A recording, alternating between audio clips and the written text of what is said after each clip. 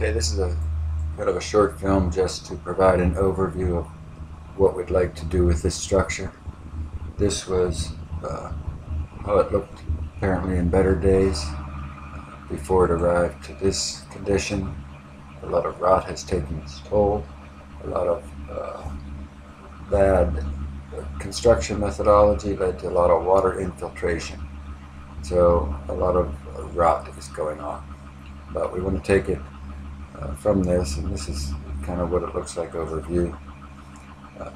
I'll try to cover some of the major points of this in this film very quickly, and the person can use the photographs to figure out a little bit more until the drawings are made.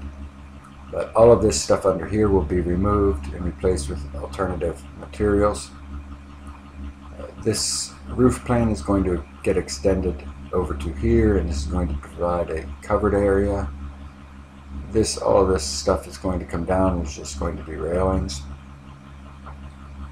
We're going to provide a dry under space. This will be dry under here using one system or another. And so we're going to take it from this kind of a thing here to this.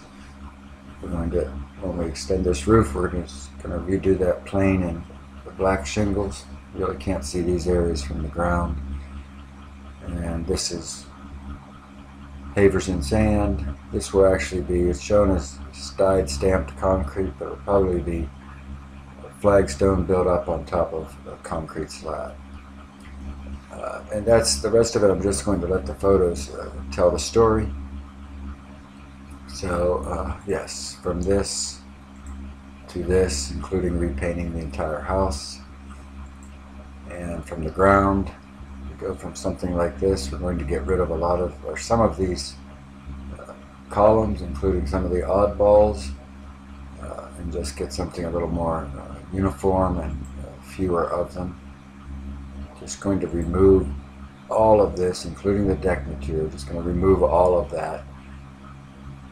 Even this ceiling gets cut back because we're going to reframe this roof for exposed rafters, etc.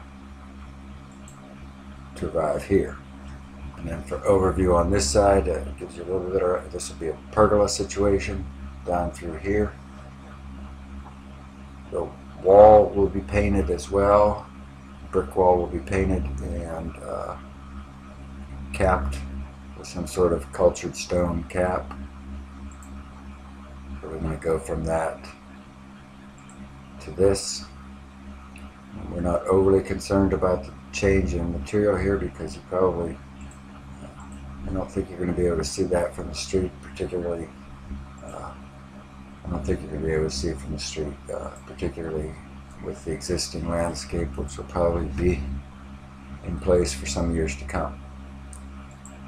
Moving underneath the deck, then we're going to create a dry space. We'll either use Trex's rain escape so that we can use tongue and groove wood under here, or maybe in a lesser scenario we would use ultimate underdeck, which is a metal ceiling that kind of slopes down like this, and the gutter system out here.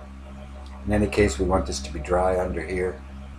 Get rid of a lot of the stuff under here. We're not sure exactly whether there's going to be additional paving material down through here. So that has not been fully developed.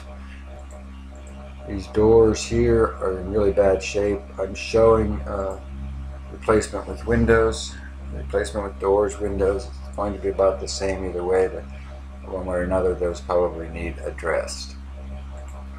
So that's, try to get to this from that, and then I believe we go upstairs and then try to take it from this to something like this. Turning around to the other direction, looking east, southeast. Try to arrive here. You can see it better at night. Try to arrive at this situation from that situation. You can see that the roof covering now extends all the way over to the end. We're not sure what this material here will be yet, so it's kind of just generically shown right now. This again is going to be reclaimed lumber if it's possible. Going downstairs then, this is kind of what they've got underneath there, the open deck, water coming through here. This is a covered area here with some sort of a build-up roof.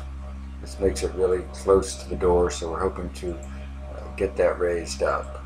You can see to something like this. Right here, that is shown, that little gutter underneath is what's collecting the rainwater from the top, regardless of what kind of waterproofing system we use on top. There's downspout that runs through here, or gutter that runs through here, and we'll probably channel our downspout through the hollow sections of one or more of those columns. An alternative to that is using the ultimate underdeck and then framing, 2x4 framing below that, so that we can use a wood ceiling, because that's what we're aiming for at the end. And so that's quick, and then I'll show you do a couple film views here, non-narrated film views of the underneath and the broader exterior.